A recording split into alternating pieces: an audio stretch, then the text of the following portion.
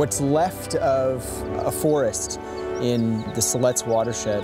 It's really much like a museum exhibit. You know, it's a look back into the past.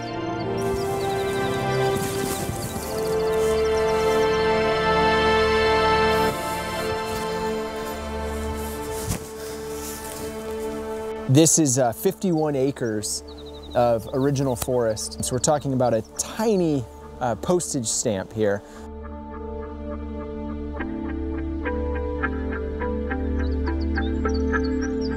And right now we're in like the holy water, the headwaters where the fish spawn, or a lot of the fish spawn.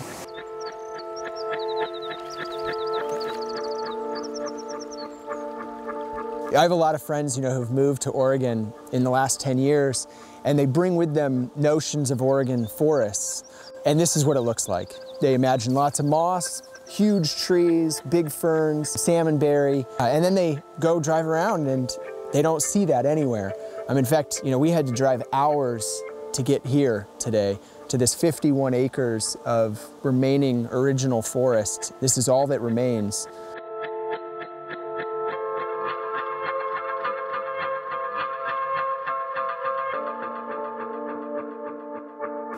So here we are in the industrial cut zone. You can see how extensive these cuts are, and also just how young they all are. Almost the entirety of the basin has been cut in the last 10 years. So the companies, you know, that own these lands and are also managing themselves with the help of the Oregon Board of Forestry, they are gambling on the best interests of all the people who live in this watershed and love this watershed.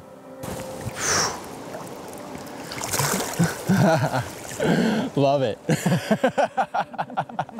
The Siletz is a snapshot of iconic landscapes and watersheds all across Oregon, where liquidation of private forest lands is affecting the public commons. Hidden from the public eye, locked behind gates and shielded beyond the beauty strips, these are the stories from behind the emerald curtain. Our resources have been used to serve huge corporate industries. Just past this little tiny wall of green trees and out behind our house is actually just miles of devastation. Oregon is this interesting state in that it's perceived as being this very green, progressive state, but some of our laws are actually quite regressive. To see the magnitude of clear cuts in square miles is nothing short of flabbergasting. We tend to opt towards privatizing the gain and socializing the pain. We're not arguing that they don't cut these forests. What we're arguing for is balance in how these forests are managed.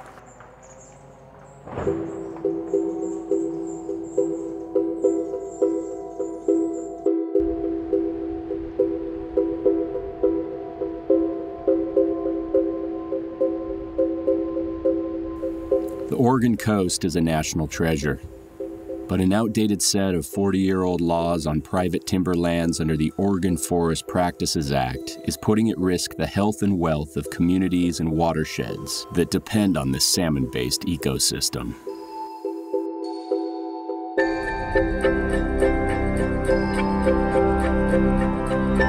For millennia, salmon thrived in the cool waters provided by temperate rainforests and small spring-fed streams. These tributaries were the capillaries that formed the river.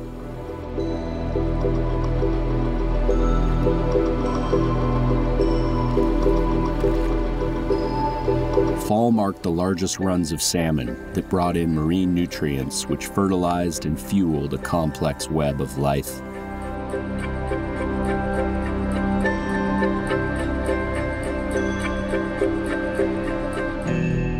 Trees that fell in the forest gave life to new trees, just as the salmon that died gave life to new salmon. There was a symbiotic relationship with life and death in the forest. This was nature's way of engineering an ecosystem.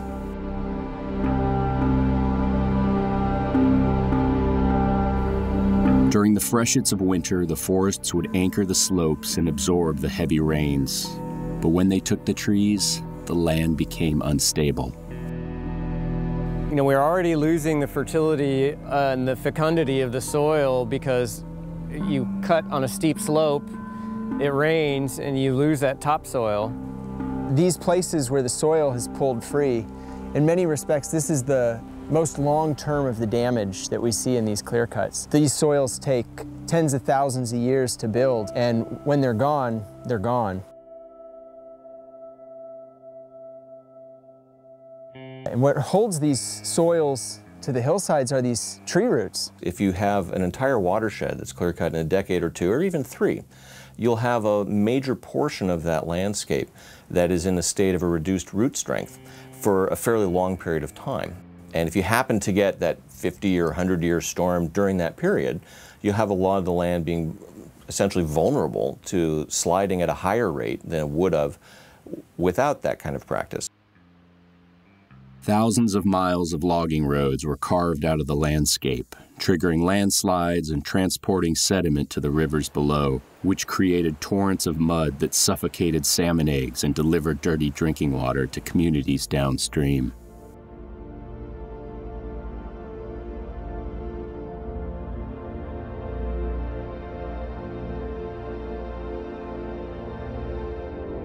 Essentially, when we have these big clear cuts and these roads, we're increasing the frequency of landslides in the basin from what they would be naturally.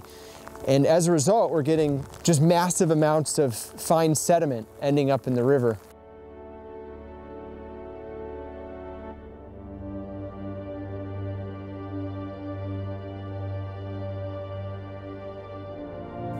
During summertime droughts, the large trees captured fog off the Pacific Ocean and would convert the moisture to water, which contributed up to 1/4 of a watershed's flow. Today, there are very few areas with large trees left to collect the fog. The feeder streams are logged over, and only a small buffer of trees is left for shade along the main river itself. Water here bakes in the sun all summer. That higher temperature just runs downstream too into the main river, bumping the water temperatures there. Those headwater streams, those sort of steep, small, non-fish-bearing streams, are a key link in the chain of processes that create and maintain and can alter and destroy salmon habitat. Salmon are the ultimate indicator species for ecosystem function and health. And with the Oregon Coast coho listed as threatened under the Endangered Species Act, the fish are telling us we need better stream protections. The forests of the Oregon coast were some of the largest carbon banking systems on Earth, sequestering CO2 from the atmosphere. We live in an area in Western Oregon where the density of carbon, the amount of carbon per acre stored by an ecosystem is higher than almost any other place in the world. When we cut that down, then, we emit more carbon dioxide per acre than any other place in the world. The forests were rich in biodiversity, which acted as a biosecurity holding the ecosystem together. The diversity has been simplified with the application of herbicides, pesticides, artificial fertilizers, and rodenticides that create a vast monoculture of Douglas fir saplings across millions of acres of Oregon's landscape. This is how humans have engineered an ecosystem, and it's called a working forest. Certainly, if an herbicide is effective at killing stream-side vegetation, it's certainly effective at killing aquatic vegetation that jumpstarts the food web in our freshwater ecosystems. These herbicides that they're using are very harmful to aquatic ecosystems. Salmon actually are highly sensitive to any kind of toxin. One of the chemicals that they use is atrazine quite a bit, and that's actually banned in the European Union. It actually turns male frogs female. The federal government banned spraying chemicals such as atrazine on public forest lands in the 1980s. Spraying continues on private lands, and there is little regulation, information, and enforcement on what they are spraying, when they are spraying, or whom they are spraying. There's about a 12-mile-an-hour wind blowing it right at me. Look at the drift on this right here. Holy moly. It's drifting hardcore, even though it's on their property, but they say drift don't happen my ass. And I'm about to get ready to sprayed right here. It's coming right up the hill at me. No way to avoid it. I'm going to be hacking for weeks.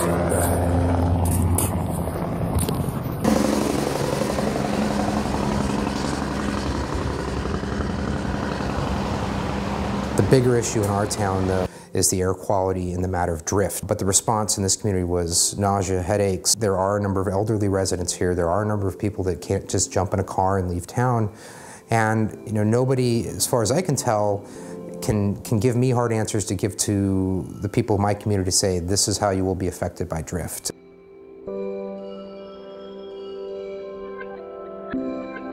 Private industrial timberlands make up the landscape behind Wheeler, and it's all been clear-cut in the past decade. When a town or home sits at the base of a clear-cut that is sprayed annually with herbicides and pesticides, chemical drift is inevitable. And they started spraying, but by that time, when I understood what was going on, it was too late for me, and I could feel myself starting to collapse.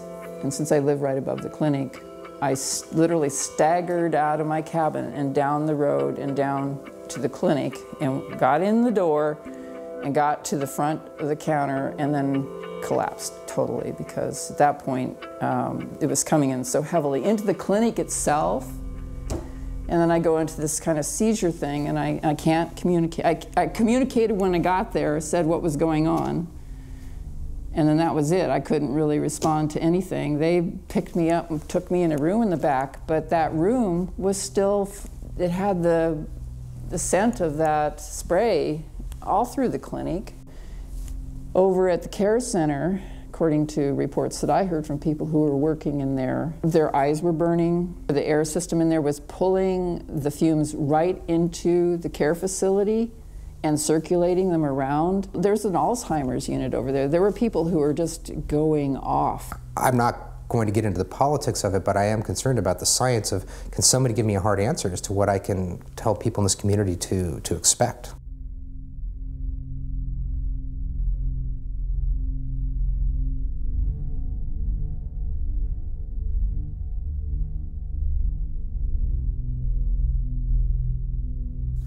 After years of complaints all across Oregon, Senate Bill 613 was introduced in an effort to offer some modest protections to citizens from chemical trespass. It was going to create buffers around schools and homes, very sensible things. It was going to create a process for creating buffers around streams and drinking water sources. Couldn't make that through the Oregon legislature. Industry lobbyists have access and citizen advocate groups do not, based on how much money they're willing to donate to the political process. The agencies became very politicized, and they became, over the years, captured by big industries.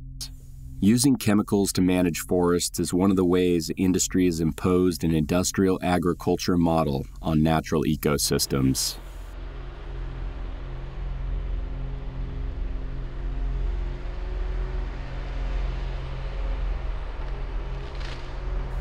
Ownership of land has also been changing.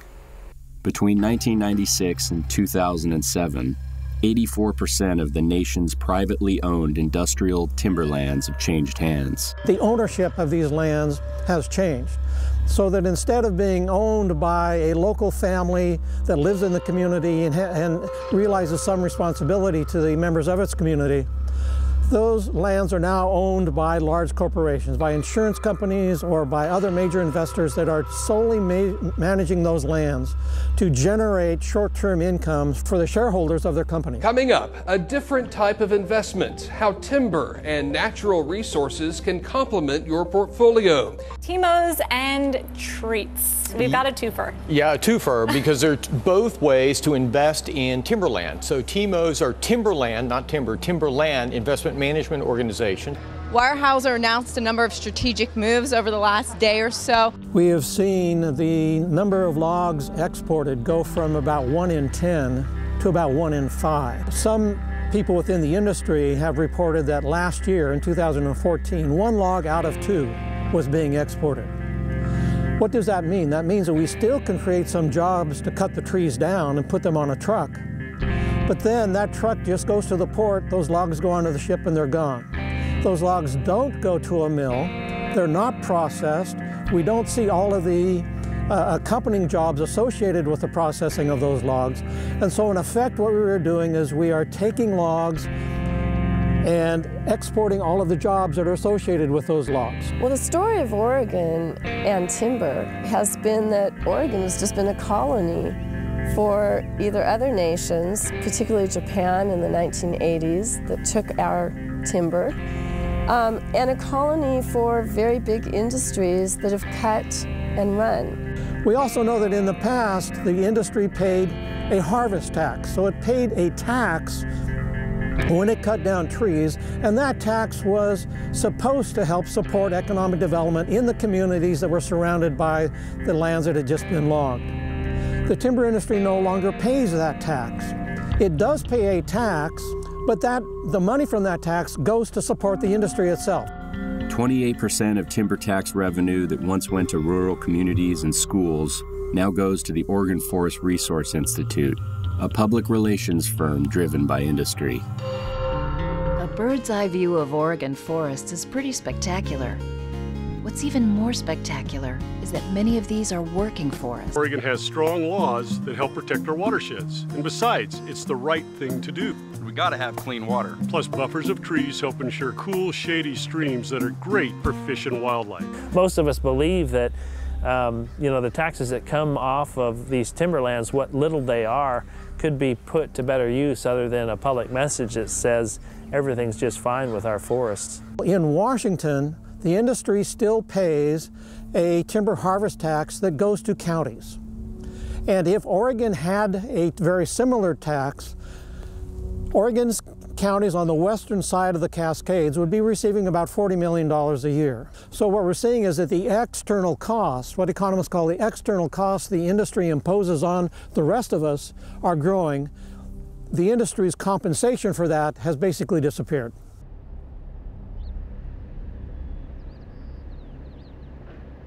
My name is Kate Taylor. I live in Rockaway Beach, Oregon. My boyfriend Justin and I chose to live in this quaint little cool coastal community and run our travel company and fishing guide business out of this area. We bring guests from all over the world to experience the wild rivers of Oregon. So we saved up our money, bought a house on the Oregon coast, and immediately got notices in the mail from City Hall saying that our water was contaminated. It wasn't meeting the EPA guidelines. I turned on the tap to get some water, and the smell of bleach, the smell of chlorine hit me pretty strong.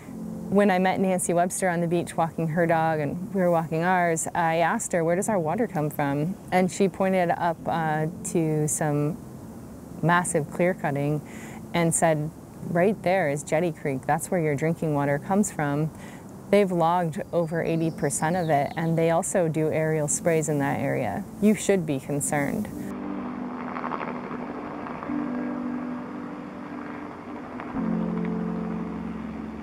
This is Jetty Creek, which is the sole drinking water source for Rockaway Beach citizens. There was so much turbidity in the last 3 years when they were logging that when there's more dirt coming off the hill, runoff, then they have to add more chlorine. More chlorine equals trihalomethanes. We were above the limit of trihalomethanes for 2.5 years over the EPA limit. Trihalomethanes are formed as a byproduct, predominantly when chlorine is used to disinfect water for drinking. Trihalomethanes are also environmental pollutants, and many are considered carcinogenic. The city has since then installed a sand filter as an attempt to deal with the trihalomethanes. That seems to be working.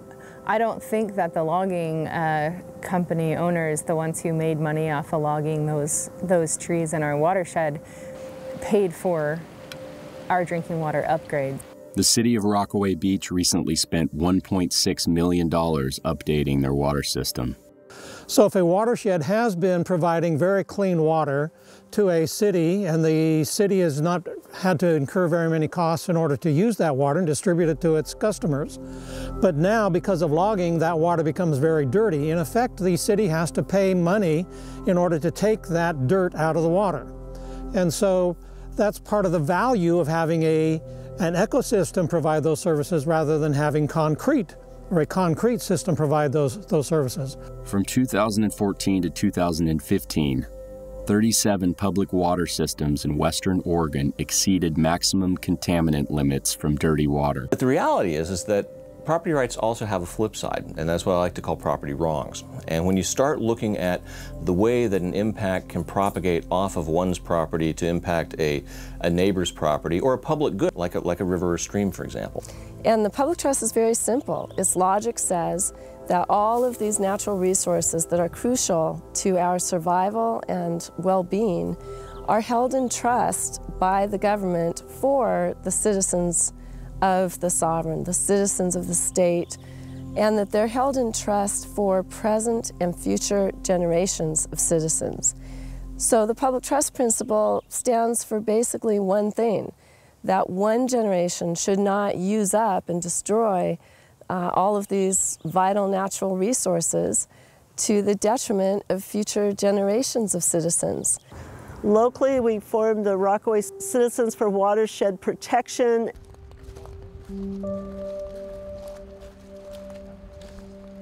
We're looking at 7 acres of wetland that was logged, I would think illegally, but supposedly it's within the law to log 7 acres of a wetland. So, pretty devastating. Kind of looks like the moon. It's a real shame. This is the get the dollar now, and in 20 or 30 years, we'll let somebody else worry about it. The creek comes down the hillside, and where it would have gone down into Jetty Creek, there's a road that's placed over the top of it with no culvert. There's no way for it to free flow. It basically stops right here. And then as it goes down, it picks up more and more sediment, and that just, again, washes down into our drinking water. And 82% of this watershed has been logged. That means that 82% has been sprayed.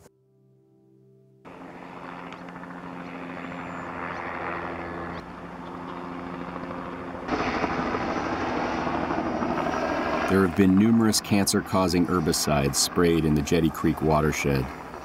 These chemicals are often combined in batch trucks, and little testing has been done on the reactions when these chemicals are combined. There was one ad hoc testing done in 2013, and one of the pesticides used tested positive in our water. There's no reason they should spray in our watershed, and there's no reason they should be spraying on the slopes near us. There's just no way. I mean, the city could do a better job of notifying people, and we need to really work on that. So when we called the Oregon Department of Forestry, we were told that we had to pay to register with their program. The fact that you have to pay $25 to be notified about whether they're going to spray in your backyard, literally a quarter of a mile as a crow flies from my house, it's